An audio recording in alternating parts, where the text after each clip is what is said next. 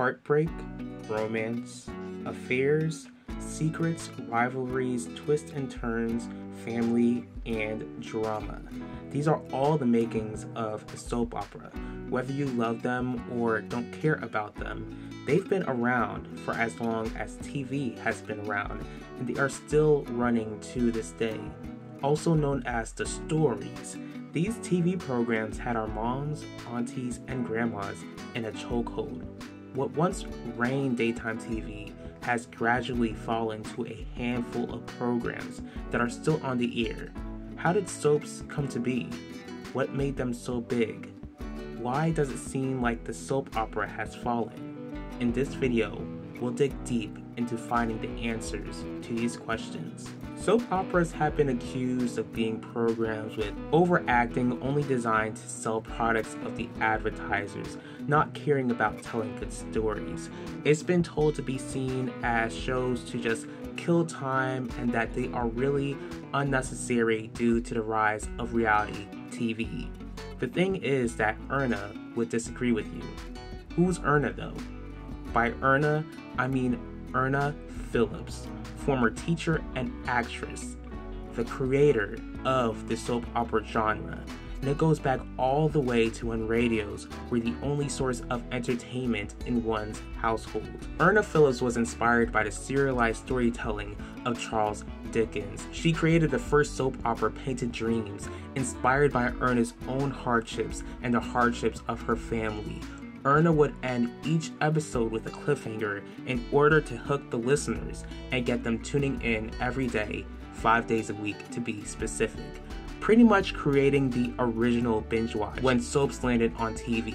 But in this case, it was the original binge listen. Erna would go on to create the classic soap opera, The Guiding Light, which started on radio and eventually ended up on TV, running for a total of 72 years, making it the longest scripted show in US history. She would go on to create other classic soap operas, like As the World Turns, which ran for 54 years, and Another World, which ran for 35. In her serialized dramas, she would center these shows around a family led by matriarchs and patriarchs and create conflicts for them to endure day in and day out. She wanted these storylines to be character-driven and family-oriented, not focused on one main character.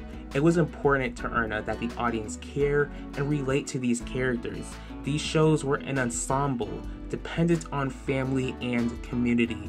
The conflicts that these families faced was her way of mirroring real life, because real life is honestly full of struggle.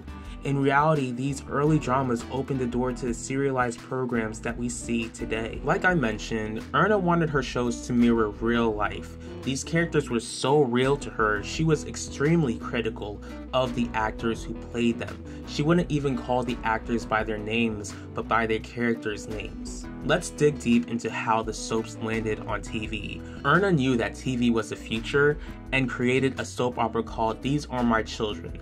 But that didn't work out. Search for Tomorrow, which was not created by Erna Phillips, was actually the first soap to find success on television. Then The Guiding Light would follow. Before we go further, let's discuss how soap operas were actually called soap operas. These dramas were used as a way to sell soap to stay-at-home housewives. The housewives would listen to these dramas. Then when the commercials would play, they would find out what sort of soap products would be best for their household. This really is the reason why certain soaps have lasted for 50, 60, and 70 years. Soaps were supposed to go on as long as they could in order to help sell these products. These shows made huge money for the networks and advertisers, but I'll discuss that a bit more in depth later on. But in order for these shows to remain on for decades, these soaps had to remain engaging by creating engaging characters and storylines. Like I mentioned before, the storylines were character driven, but what would keep the audience coming back were the characters they were familiar with, also known as the tentpole characters. These sort of characters were to stay on the show until their death or until the show's death.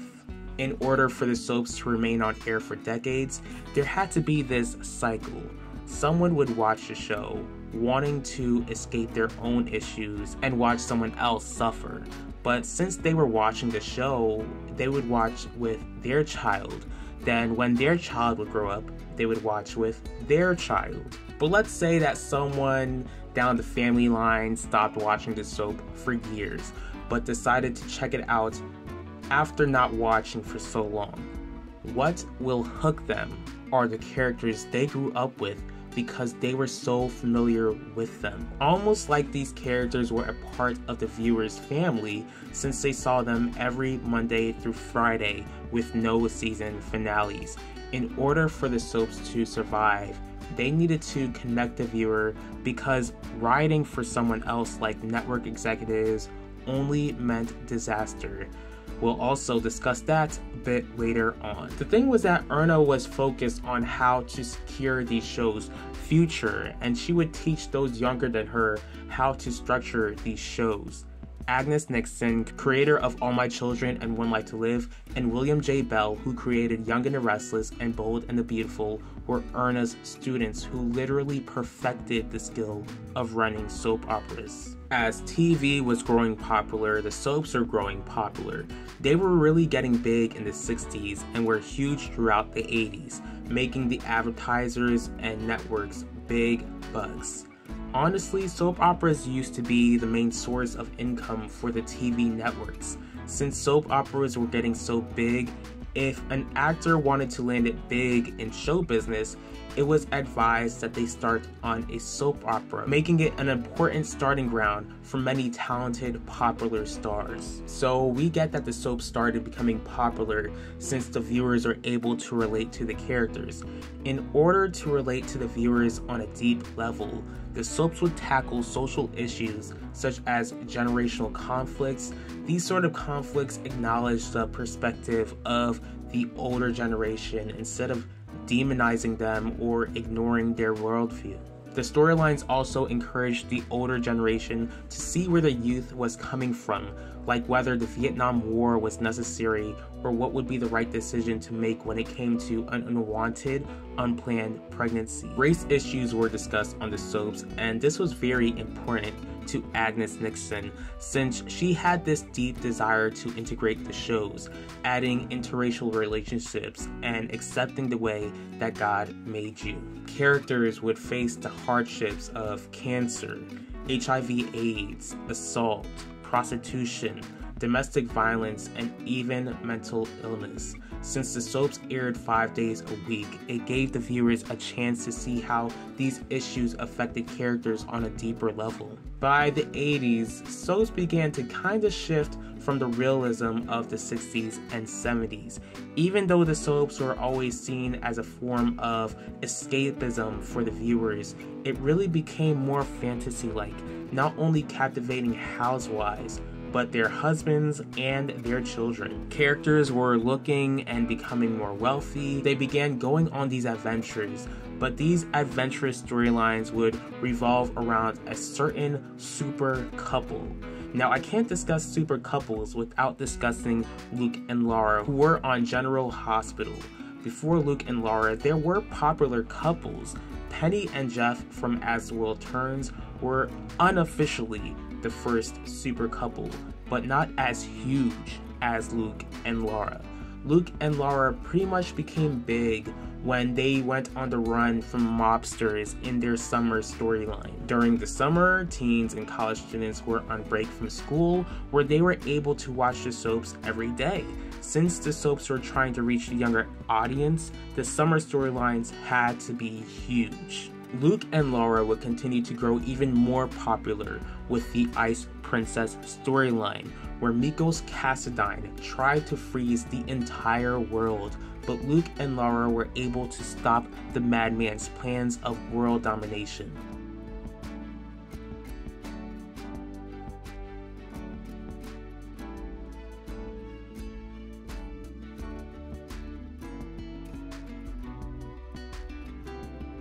Clearly, soaps were shifting away from their realistic roots, but viewers were captivated by the storyline in the 80s and ate it up.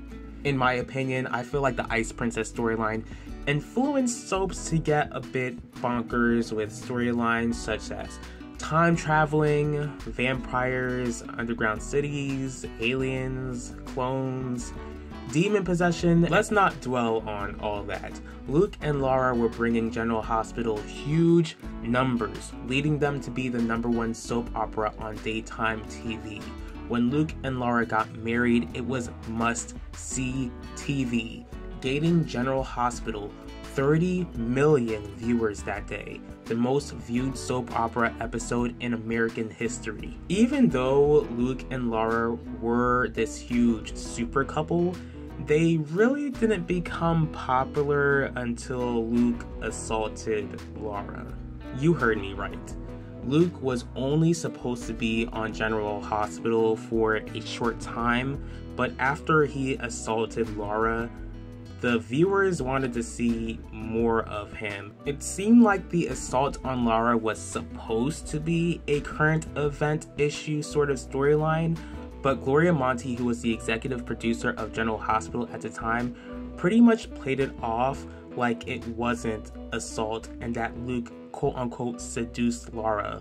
But that's not the sort of stuff you'd get away with in this day and age. Plenty of viewers weren't buying the whole seduce excuse, such as Michelle Valjean, who would later write for General Hospital. Unfortunately, Michelle Valjean had her trauma when it came to assault and knew that Laura was not seduced at all.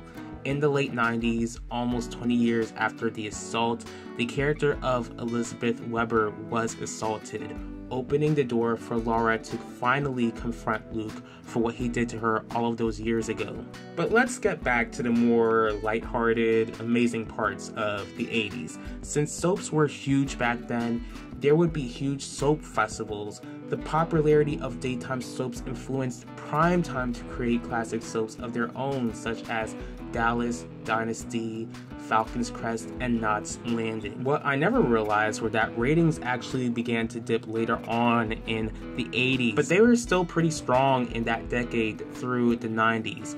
But a specific event in the summer of 1994 truly impacted the soaps, and not in a good way. O.J. Simpson, along with his friend Al Cowlings, were on a speed chase since O.J. was accused of taking the lives of his ex-wife Nicole Brown Simpson and her friend Ron Goldman. Now, I wasn't around when all this went down. I would only show up in the world a few years later, but what I do know was that the O.J. trial was enormous. His case was like a real-life soap opera, proving that real life is stranger and can even be more interesting than fiction. Because of this case, it caused constant preemption for the soaps. The internet wasn't really like it is now, where the networks could just upload the episodes onto their websites, so viewers were unsure of whether their soaps would be on that day, causing there to be a decline in the ratings. After O.J. was found not guilty, it seemed like the networks had no desire to bring those ratings up, especially since soaps weren't as profitable as they were back in the 80s. On top of that, their main targets, who were women, were declining due to the lack of stay-at-home housewives and the increase of working women. The sad thing is that O.J. and working women were not the only reason for the soap's declining viewership. Remember, in order for the soaps to remain on air, the stories surrounding the characters the viewers cared about needed to remain compelling. Soap fans are loyal, but why test someone's loyalty? Sure, there was the channel SoapNet, which launched in 2000 but ended in 2012, where working women could watch reruns of their favorite soaps at night, but it was still the soap's responsibility to remain watchable. There are plenty of different people to blame for the lackluster storylines that dug the graves of many soap operas. One are the hack writers who wrote off core characters which the audience loved, even writing pointless storylines which didn't give viewers any real payoff. The late Douglas Marland, who was critically acclaimed for his storytelling in the soaps he wrote, literally made a step-by-step guide on how not to run a soap into the ground. Soap writers were to learn the show's history, to be objective by putting their own personal likes and dislikes aside in order to make good character development. The core characters should not have been acting out of character. New characters were to be built slowly and not shoved into the viewers' faces. And it was vital to listen to the viewers' concerns about the shows they grew up watching. It was like when Douglas Marland passed away, writers and executives shoved this advice out of the way. As for the executives, the soaps were plagued with greedy, know-it-all executives who didn't want to invest in the soaps. Instead of hiring new writers with fresh, new, relevant ideas, they would recycle older head writers from different soaps over and over again. Though it is true that certain soaps have come and gone, it seemed like by the late 90s, the networks weren't concerned about keeping soaps relevant anymore. By 1999, classic soap opera Another World was canceled and replaced with the soap opera Passions, which was really like a fantasy soap like Dark Shadows was back in the 60s. No matter how insane Passions was, it grew a huge audience and was big with teens back in the late 90s throughout the 2000s. Passions was canceled by 2008, and there have been no new daytime soap operas ever since. After the cancellation of Passions, the youngest soap opera, this pretty much gave networks the open door to be done with daytime soap operas altogether. Procter & Gamble, who owned soaps like Guiding Light and As World Turns, soaps created by the soap creator Erna Phillips, decided that they were done with the soap business. Not their soap products, I still see Dawn soap all over the place.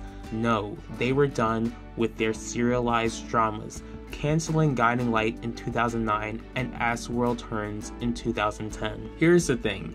I didn't grow up with the CBS soaps. My earliest memories are with the ABC soaps like All My Children, One Life to Live, and General Hospital.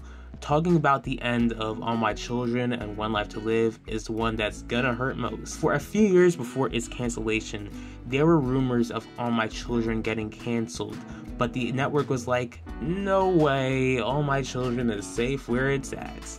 In late 2009, production moved from New York all the way to Los Angeles, which felt like a weird random move. But hey, why ask a bunch of actors and crew members to move to a completely different state if the network wasn't investing in the show? On top of that, Lorraine Broderick, who wrote storylines which were well received by the All My Children fans, was brought back as head writer to see if the show could be brought back to its former glory.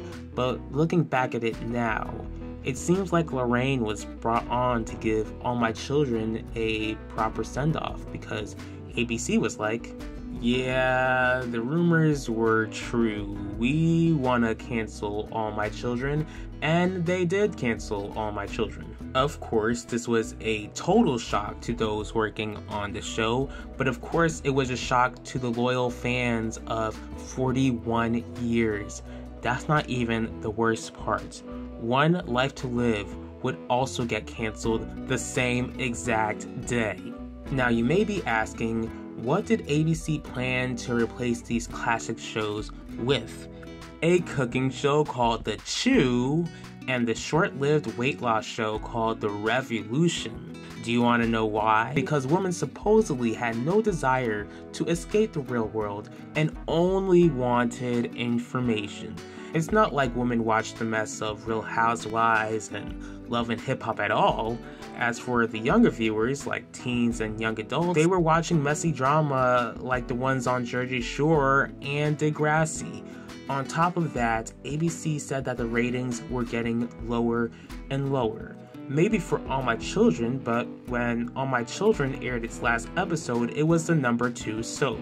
Does that mean that for the past decade, they should have invested in their show and make it watchable so that the ratings wouldn't have been dropped in the first place? On top of that, I don't understand why ABC just couldn't count the SoapNet viewership or advertise their soaps properly. Was One Life to Live falling in the ratings too? No, it wasn't. It was actually the top rated soap on ABC. One Life to Live was consistently growing in the ratings, but ABC canceled it anyways in the sake of creating informative reality TV that nobody wanted to watch.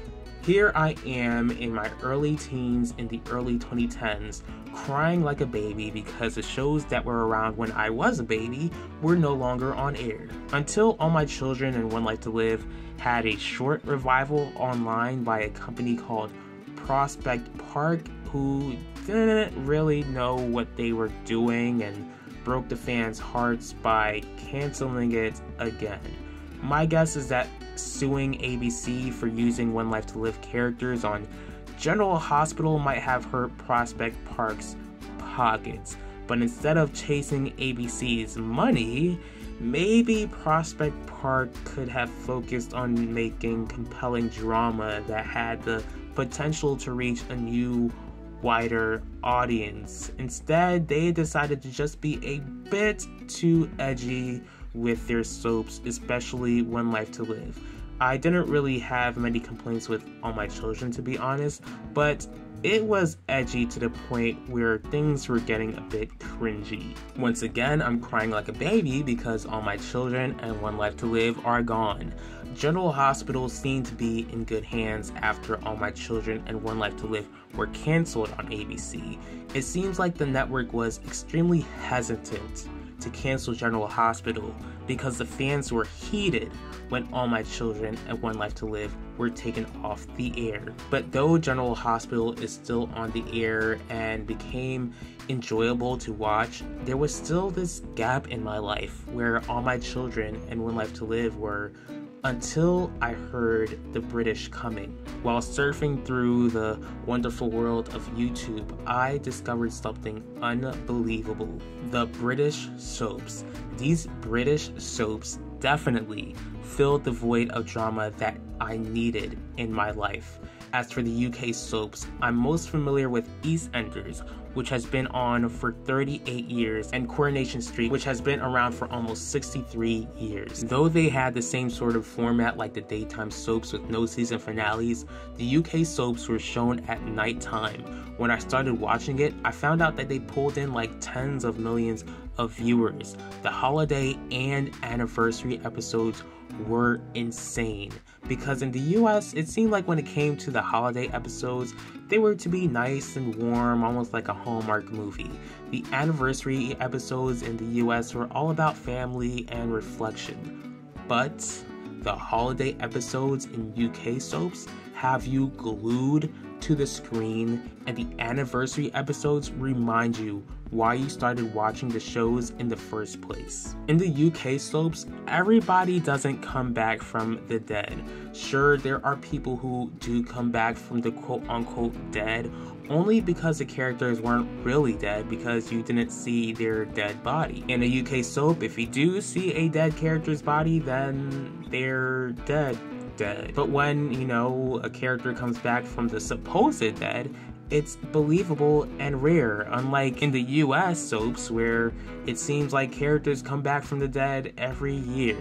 Sure, the UK soaps aren't always perfect, but they don't recycle old executive producers all the time. They actually hire new showrunners to keep their soaps fresh and relevant. Realism is very important to the UK soaps. Not everyone is rich. Characters aren't trying to save the world. They don't rapidly age the kids like the US soaps do. There are really no fantasy or sci-fi elements. You experience the real life struggles that the characters face. The UK soaps have never lost their identity by exploring fantasy, but their realism is something that the UK soaps take extremely seriously.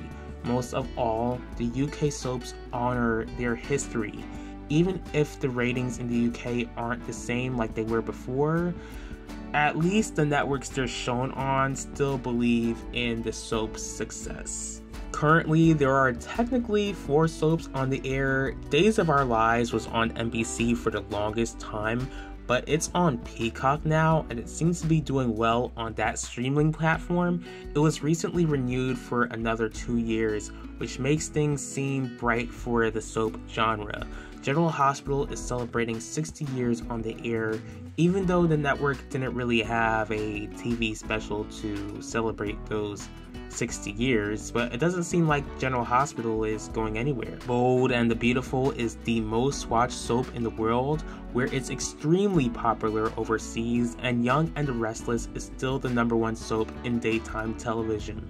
So far, it seems like the soaps are here to stay. Will it have some sort of renaissance in the near future? I can't tell you. A few years ago, Spotify had plans to make an audio soap opera with the 5-day-a-week format, but after that announcement, there was nothing. I think the BBC is planning on making a new soap opera in the UK, but there's not much information about that right now. Since I wasn't willing to wait for a new soap opera to be aired, I thought to myself, hey, God has given me a gift of writing. I feel like I know how all this whole soap stuff works.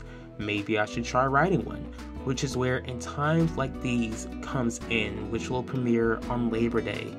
Only God knows how big this will be, but I would appreciate a like, comment, and a subscription. Unlike popular belief, it doesn't seem like the soaps are dead. They're definitely not as strong and big like they used to be, but at this point, the soaps are live. What once had our moms, aunties, and grandmas in a chokehold continue to have loyal viewers keeping these shows alive. Despite the drama, the romance, and the twists and turns, family is still the core of these soaps. Because of family, that's what keeps viewers watching. The characters are like family to the viewers. In life, so many things come and go, but as human beings, we long for something consistent in our lives. Soaps have been a constant part of the lives of millions of people. As long as the soaps are on air, the more viewers have something stable to hold on to.